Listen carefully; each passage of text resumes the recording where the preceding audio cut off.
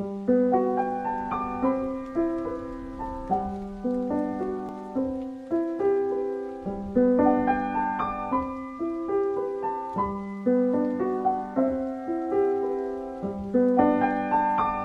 Hind all, this is Assistant Professor Gagandeep Singh from Ajay Kumar Garg Engineering College, EC Department.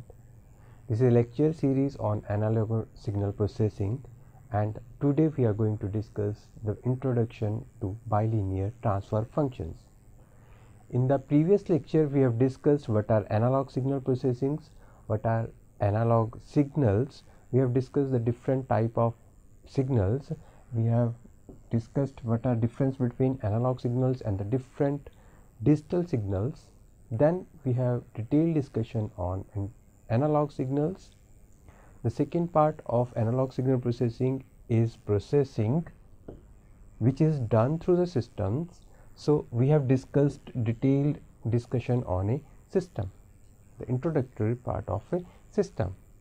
What are the systems and what are the systems that are used for the analog signal processing? Then we have discussed the need of analog signal processing. We have discussed that when we have available digital signal processors, then why we need analog signal processors? The basic need of analog signal processing is that first of all, we have some of the parts from the nature that are always in analog. So we have to convert analog to digital.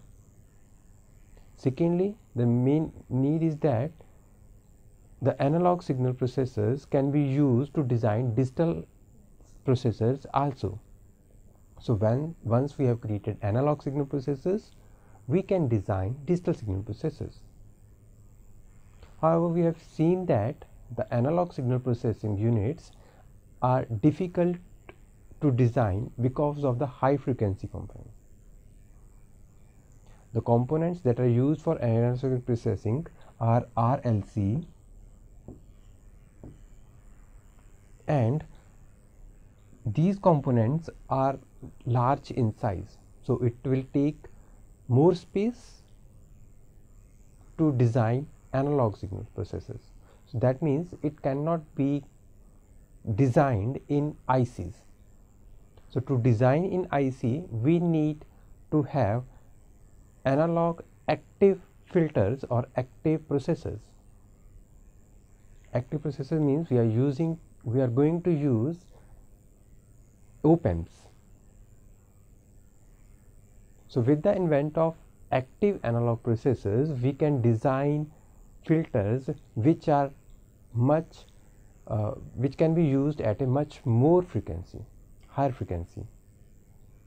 So to discuss how we can use it on higher frequencies, we will discuss the bilinear transfer functions. The bilinear transfer functions, what are the transfer functions, what are the bilinear transfer functions, that will be the agenda of today's lecture. So we will design a filter that will be used using a bilinear transfer function. So first of all, we need to know what is a transfer function. To understand that transfer function, what is a bilinear transfer function, let's suppose we have a two-port network. Two-port network means we have two ports for input and output. Now there is two possibilities to design this type of a two-port network. First possibility is that we have a floating two-port network. Floating two-port networks means the V1 has different potential at point 1 and let's suppose 1 dash, and different potential at 2 and 2 dash. So they have different voltages applied at the input and the output. Second possibility is the common ground network. Most of the cases when we design a circuit or when we implement a circuit, one part of that network is grounded. So we can say that this part is grounded at a common point. This part is also grounded, and the whole network is connected to this common ground. So here 1 dash and 2 dash are grounded or common ground, same potential. So 1 dash and 2 dash, these two terminals are grounded, which is most of the cases in the filter design or circuit design. So we apply with respect to ground, and 2 is also applied with respect to 2 dash, that is ground. That means in the input and the output side, one terminal is common ground. Now let's suppose for these two networks, if we apply one input, let's suppose V1 we are giving as input, and let's suppose V2 is the output. So for input and the output, if we take it as a function of time, which it is, like we have seen in the last lecture, a signal is a function of time, an independent variable function of the variable. So when we have a function of time input signal, let's suppose for simplicity we are using it in the sinusoidal steady state. We are working on this two-port network on sinusoidal steady state. That means the input can be given by V1, the magnitude, into cos of omega t plus theta, simply a sinusoidal signal in the cosine form, where theta is the phase angle, omega is the angular frequency, generally given by 2 pi s. Similarly, the output will be V2t, that is V2 function of time. As we are giving a steady state, so the output will be also a sinusoidal signal. That is, the output V2 will be equal to V2 cos of omega t plus theta 2.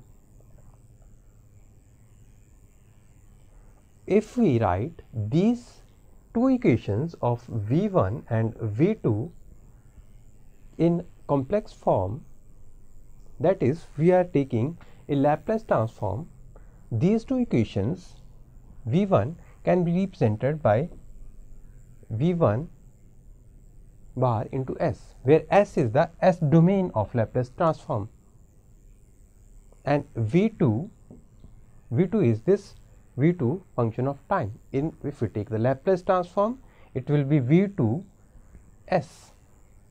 Let's suppose we are representing it with a bar.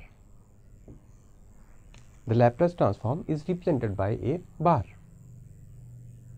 where S is a domain where the axes are real and the imaginary, or S can be given by this equation, phi plus j omega, real plus imaginary part.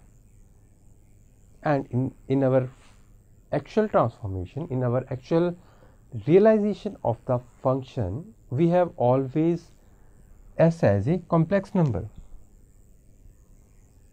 So V2 and V1 are the complex numbers, or we can say that our study is on S is equal to j omega only. At this S is equal to j omega, if we compute, if we write V1 and V2, these can be represented like this one, that at S is equal to j omega, V1 is the Laplace transform V1s.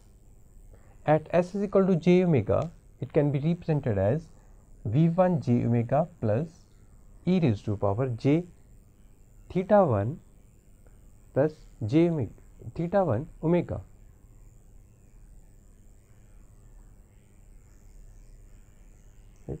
where this theta 1 omega is the phase angle and this one is the magnitude V1.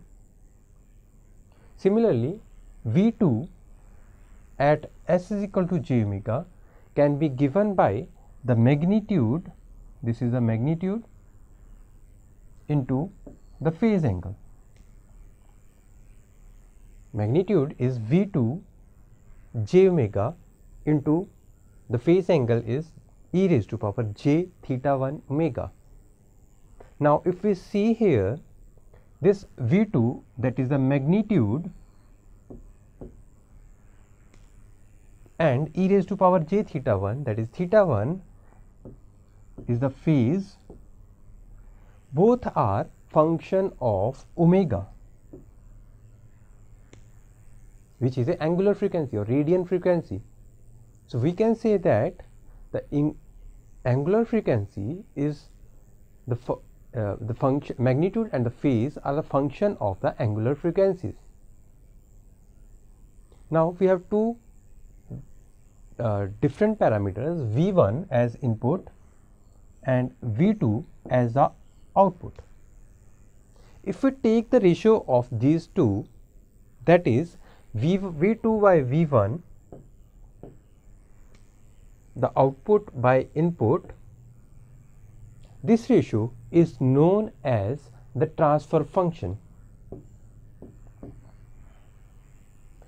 This shows the dependence of output with the input. So, like in the previous lecture, we have seen that a response is dependent upon the excitation. So, what dependency is there, that is given by the transfer function. So, if we put the value of this response by excitation in different form, this can be given by in j omega Laplace transform domain as j omega domain, then it can be given by the putting the value from this 1 and 2, we get T j omega is equal to V2 into j omega upon V1 into j omega. V1 is a function of j omega, V2 is a function of j omega, we have just seen that, and into the phase angle of e raised to power j theta omega, j theta 2 omega by j theta 1 j. So, if we just manipulate something somewhere here, in this equation we can say that this is a magnitude of this function, that is theta j omega magnitude is equal to the magnitude of V1 V2 by magnitude of V1,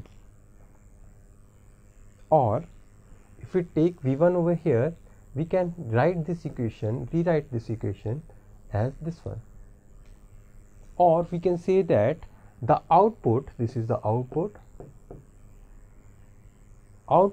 will be generated according to the transfer function and the excitation, that is the input. That means the output will vary according to the transfer function and the input applied. So, if we fix the input applied, if our input applied is fixed one, that is, if we are, let's suppose we have a mic and we are using only a speech signal, that means we are fixing the input. So, if we have fixed input type, then the output will be dependent upon the transfer function. So, again the phase angle theta omega will be omega 2 minus omega 1. That can be calculated from here again. That is, this can be given as e raised to power j theta 2 j omega minus theta 1 into j omega. So this represents the magnitude. The phase angle can be given by this one. Let's suppose this is theta omega, j omega. So this theta omega is equal to theta 2 omega minus theta 1 omega. Now theta j omega gives the attenuation or loss. As we have seen that V1 is dependent upon V2, the output is dependent upon the transfer function as the input. If the output is greater than the input, that means Tj omega, the transfer function, must be greater than 1. The output is more, that means there is a gain in the output with respect to the input. The gain or the transfer function is generally represented in terms of dB. In terms of dB means we will take its 20 log, because the transfer function may be in smaller quantities, and to generally represent a small quantity we use dB functions. So when transfer function is greater than 1, that means alpha j omega will be greater than 0. That means if we have a gain, the attenuation will be approximately equal to 0. And if transfer function is, if the output is more than the input, then there will be lesser attenuation. Second case, if we have theta j omega less than 1, that means the output is lesser than the input, or numerator is lesser than the denominator. That means alpha j omega will be lesser than 0. This is the case of loss, or knowingly if we introduce, that is the attenuation. So alpha is attenuation, that is attenuation or gain that is significant to measure the output by the input or the transfer function. So according to the alpha, we can design our system in two parts. One is when alpha is significantly high, significantly low. That means significantly low means alpha is low, that is attenuation is low, or we can say that the transfer function gives approximately 0 attenuation. That means if we say the magnitude is equal, that means V2 magnitude is equal to V1 magnitude. That means what are we are giving, that is approximately equal to the output, or there is no attenuation. Second case, when alpha is equal to 1. Alpha 1 means there is transfer function is 0, or V2 will be equal to 0. V2 magnitude will be equal to 0, or we can say that there is no output. When there is no output, that means we are stopping the all frequencies that are going to pass through the filter or processor. That is known as a stop band. In the previous case, when all frequencies are passed through this filter, those are known as a pass band filters. So there is a pass band when we have attenuation approximately equal to 0, or transfer function is equal to 1, and we have pass band, stop band with when we have high attenuation, or the transfer function is 0. Magnitude of transfer function is 0. So if we see accordingly the value of alpha, when it reaches to minus 1 dB, the value of T transfer function magnitude is approximately decreasing to the 10%. The important is 6 dB minus 6 dB, where our attenuation, our magnitude of transfer function is approximately 50%. And if we see that at minus 3 dB, like we have seen in the last lecture, that minus 3 dB is taken as a cutoff frequency.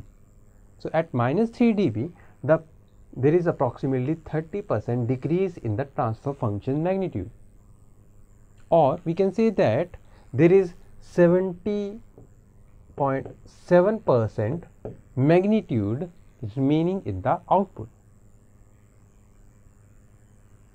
Now, in transfer functions, we are dealing with the voltages. If we deal with the power, the voltage will be squared. That will be, power will be proportional to V2. So at minus 3 dB, the voltage is remaining up to this one, and if we square this one, it will be approximately 0.5 or 50%. That means at minus 3 dB, this power will be approximately 50% of the original value. That means half of the power has been lost at minus 3 dB. So this point is important. So according to this alpha, the attenuation, we can classify our filters in 4 ways. We have seen there are two ways we can represent alpha. One is when alpha is high, attenuation is high, and other is attenuation is low. When initially the attenuation is low and transfer function is high, and after some value, that is the cutoff frequency, attenuation is high and transfer function is low, then it is known as a low frequency. Reversely, there is a high pass filter which is the complement of the low pass filter. So if we have a 0 to omega c as a cutoff frequency for low pass filter, the complement will be that 0 to omega c will be the stop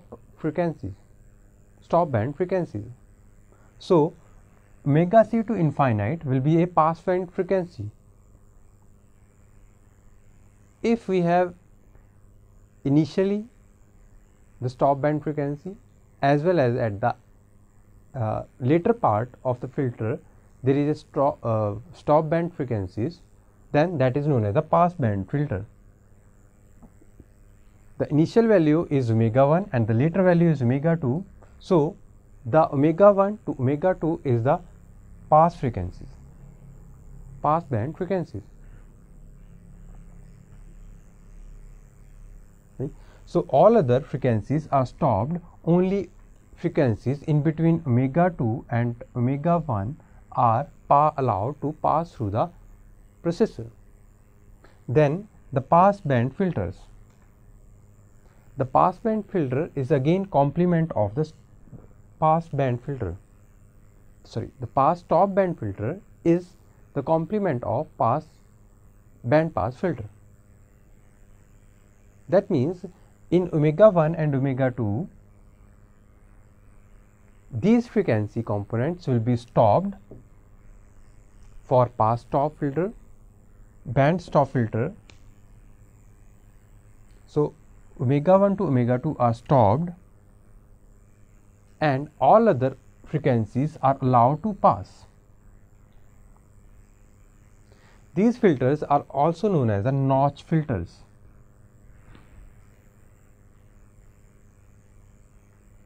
So if we see here at low pass filters, there is attenuation approximately 0, attenuation is approximately 0 initially till omega c, and then attenuation is high. That means this will be not allowed to pass because attenuation is high. So these will be stopped and these will be allowed to pass. Now attenuation is a value which cannot be particularly specified because of the limitation of the components. So these attenuation, we do not take a crisp value of attenuation, but it is taken some limit for attenuation. Similarly, for the stop band, we are taking some limits of the attenuation. So instead of ideal value like this one, we have some practical characteristics which are given by a exponentially increasing values. Similarly, for the stop band, initially we need a attenuation which should be high, so that we do not allow the lower frequencies, and we want high frequencies to pass. That is why it is called the high pass filter. So at the higher frequencies we want lower attenuation. Again, this attenuation is taken by some tolerances, that is between alpha max to some value is 0. Similarly, pass band, if we join the two values, that means if initially we have a stop band and in the later part there is a stop band, that means attenuation is high. In between we have frequencies that can be allowed to pass. So this is a pass band stop filter. Now here we specify a maximum value of attenuation for the lower part of the pass band, and we specify the minimum value that can be given in the particular stop band. So in attenuation alpha, we have two parameters required for the design of pass band and the stop band. Those are the alpha min and the alpha max. Similarly, again, if we have frequencies that are not allowed to pass between a band, that means if we have a higher attenuation in a band, in a range of frequencies, that is the band stop filter or notch filter. For notch filter, between the band we need alpha min, and outside the band we need alpha max as the parameter to design our filter. So if we see the active filters, how they are used, we have seen that active filters, analog active filters, that can be used for the higher range.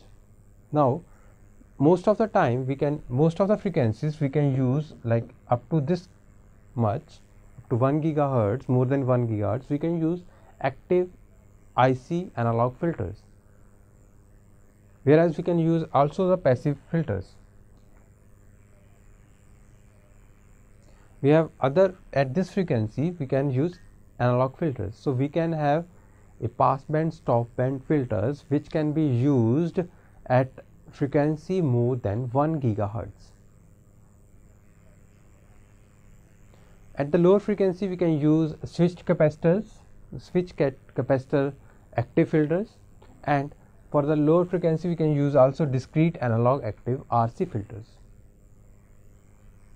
So for different frequency range we can have, for a large frequency range we can have active filters that can be used. Now if we go further, the transfer function. The transfer function, we have seen that is a function of output by input.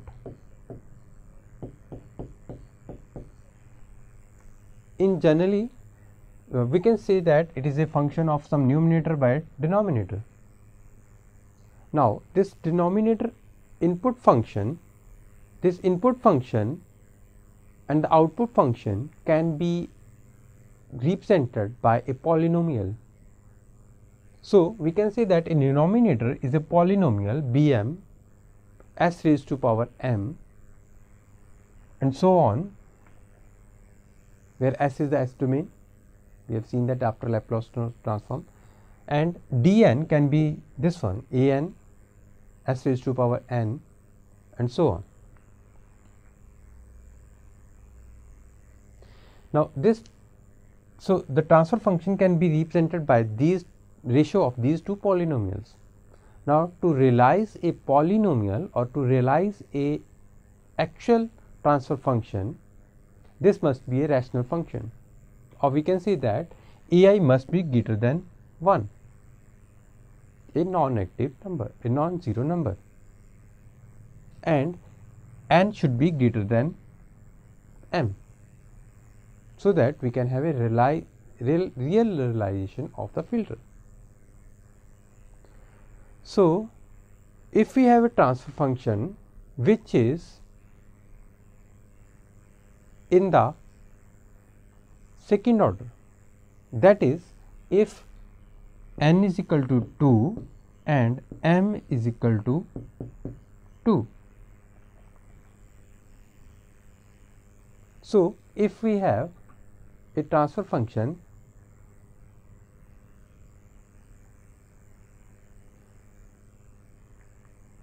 so today we have discussed what is transfer function. Dependent upon that, we have seen what is attenuation. Dependent upon the attenuation, we have defined the different type of filters. In the next lecture, we will discuss the dependent upon the transfer function, what are the bilinear functions. Thank you.